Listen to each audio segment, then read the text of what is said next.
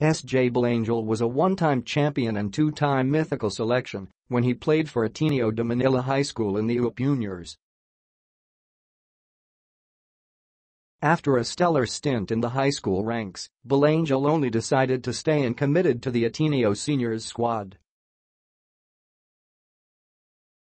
This, even though Gilas cadet Matt Nieto and one-time Xavier School standout Tyler Tio were well entrenched ahead of him in the depth chart. For the 6-foot court general, it was all about believing that patience is a virtue. You just have to be ready. Palagi, ilang iniisip ko. Kahit ilang minutes ibigay sa akin, everybody just needs to step up, he said. After 9 games, his per-game counts have been far from what he has been used to at just 2. 4 points in 9 minutes of play. With Nieto sitting out his 4th game in a row on Sunday, however, Belangel found an opening to break through. Kung ano lang matutulong ko sa team, yun lang ipo-produce ko. Kuya Ty needs a backup, so ginrab ko lang yung opportunity, he said.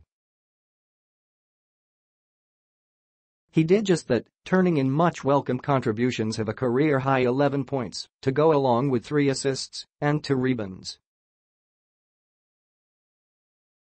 More than doing it for himself, though, the 19-year-old made it clear that all he did was for his veterans. Wala si Kaya Matt, so kalangan ko talagang mag-double time. Si Kuya Ty, kalangan nagdai siya napapagod. So palagi lang talaga akong ready, he said.